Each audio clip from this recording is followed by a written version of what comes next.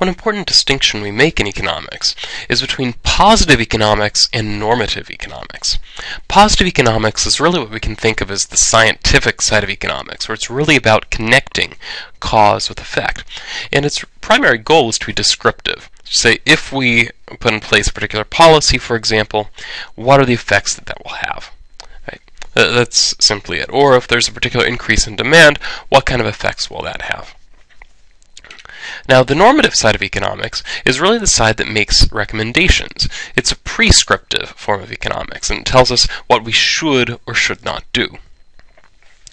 Now, one point that I would make is that for us to connect one to the other, it really requires some kind of philosophy of fairness. Right? That is, effects by themselves do not necessarily make a policy good or bad.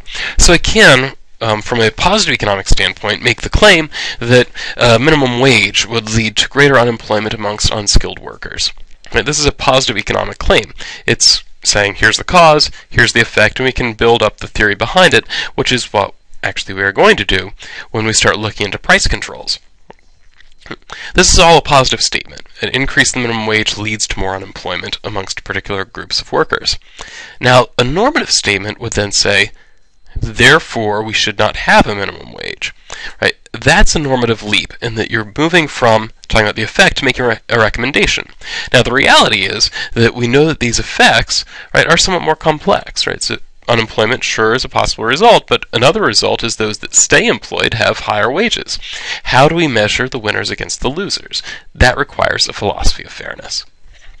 Right? So it's very important to keep in our minds, are we talking about the positive sphere of economics, just causes and effects, even if those effects might very much sound like we're saying good and bad. It's good for this group or bad for that group. And as far as it's just a statement of cause and effect, rather than making a recommendation, we're in the positive realm. Once we start making recommendations, the normative realm is really what comes in. So let's just finish up with some general principles about the way that we can approach policy.